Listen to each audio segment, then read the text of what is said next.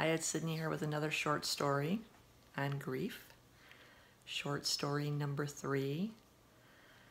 Previously, I spoke about the combined energy between two people. So I'm a unique individual with my own energy, and everyone else is the same. And then as we have relationships, we blend our unique energies together. So every relationship is special. And when there is a loss, that special relationship, that energy takes on a new form.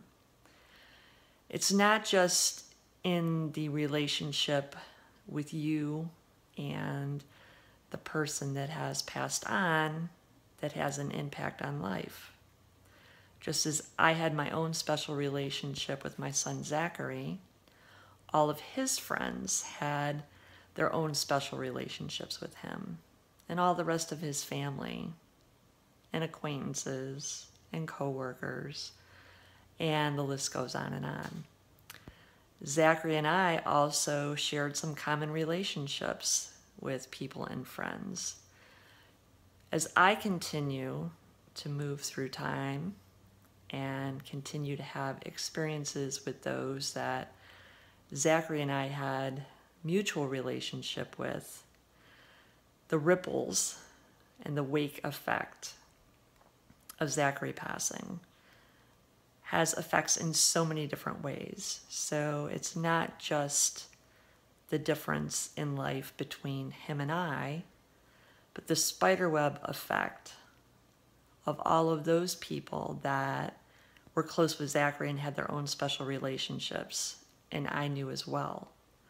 And as those people and I continue to have relationships, each affected in our own way by the shifting of energy and Zachary's passing on, the impact ripples far and wide, and the whole landscape changes. So one person's passing ripples far and deep through the energies of so many different lives. When we look at the word wake, and after someone passes in many cultures, it is typical and customary to have a wake in honor of the person that passes on.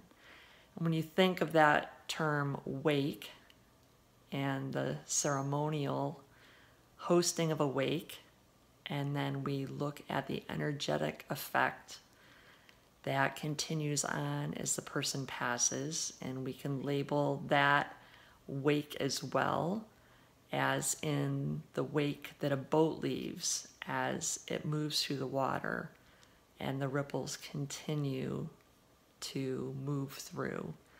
So as in a person's passing, the wake of their life continues to ripple on and touch the lives of many. In dealing with grief,